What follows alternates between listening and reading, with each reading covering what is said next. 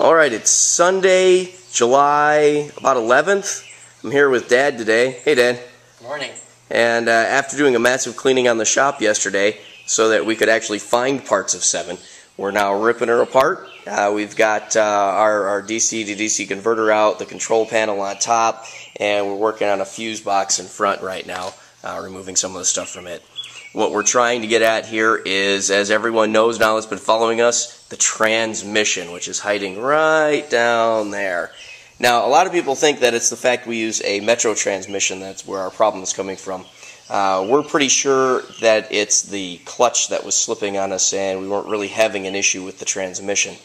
After speaking to a few experts on the subject, namely me, myself, and the other guys on the team, Dad, Nate, Thomas, George, Josh, Jen, you know, and we're going to rip into her today and find out if our clutch actually did spin. We'll be taking her out, let you guys see it as we do it if I remember to click the on button on the video, and we'll see what happens. Talk to you in a few. Alright, it's been a real long day. Let's see here.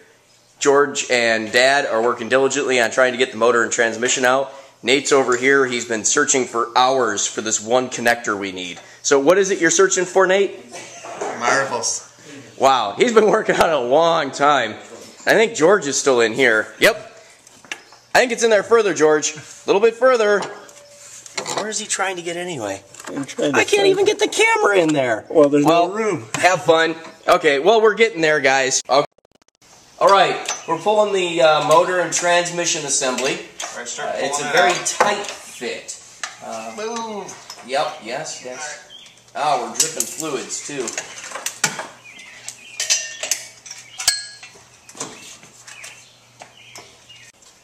There's a lot of dirt in there. Oh, wow. Look in here. Yeah.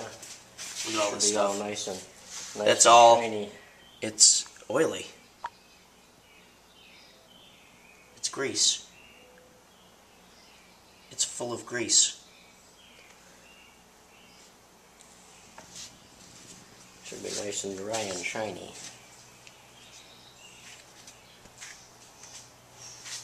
And it did that when it was spinning. Okay, well, let's take this off and see what the flywheel looks like. Okay. With your finger, Dad. Yeah.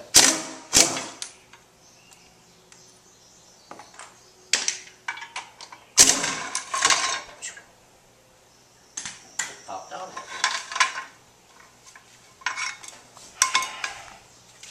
Is that covered in grease too? Well, it's going to be, but it's hot. It's been blued. See it? Mm-hmm. This is discolored. But we shouldn't have had the grease in there, one.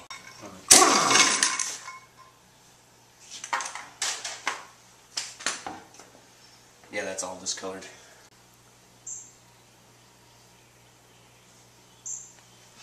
Yeah, that's on the transmission side. But what's it hitting on the transmission side? The throw-up bearing? Has to be a throw-up bearing.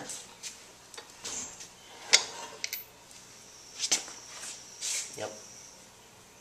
That's what made the awful noise the first time we engaged it. It's right there. But you see those springs on the other side? They're worn flat. That shouldn't happen. I know. The only way those wear is if these pads are too thin. But they're almost as thick as they were to start with. Let's see looks like they're wearing pretty even. So. Oh, and that's about as thick as they were to start with. These springs, it's not quite right. Yeah, these springs aren't put in there right because not all of them are worn and.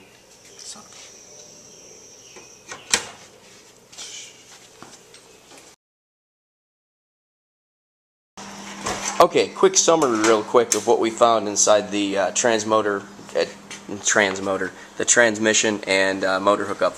You see the bluing or the discoloration on the flywheel? That was from the flywheel spinning on the pressure plate. We had too much torque or we didn't have enough friction in order to stop it from spinning, and that's where we're losing our energy and what was at least one of the things giving us difficulties for the acceleration event. You can also see the oil pattern around the aluminum flange that hooks the motor to the transmission, and you can see it inside the transmission. lots of oil. That actually is, if I can find it here real quick without making everyone sick, grease from inside this throwout bearing. It was brand new. The first time, or one of the first times we engaged it, it actually had an alignment issue, and I don't know if you can see it here. Instead of just pushing on the fingers of the pressure plate, it pushed past that. The surface here along the bearing seal, the bearing race, actually came in contact with our pressure plate, and you can see like this little bump here. That's metal. There's more of it around here where it's shiny from the throwout bearing when it rubbed on this piece. So that actually broke the seal on the throwout bearing, and the grease from in the throwout bearing. You can also see there's bluing on the bearing. The bearing got superheated, or heated at least to 700 degrees, and the seal on the bearing was destroyed. And when it got heated up, the grease turned into a liquid, and it sprayed all over the inside of the bell housing and on the clutch and flywheel.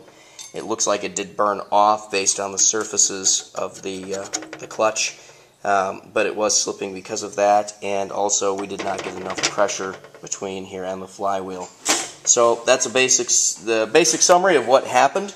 We're going to now permanently affix the pressure plate to the flywheel. We're going to drill out these rivets that hold on the friction material and align them and drill and tap into the flywheel and bolt this permanently to it. Any shock that we get through the system should be taken up by the springs that are built into your pressure plate assembly. We're going to give it a go and see what happens. Obviously, we can't break it worse than we already have. Later.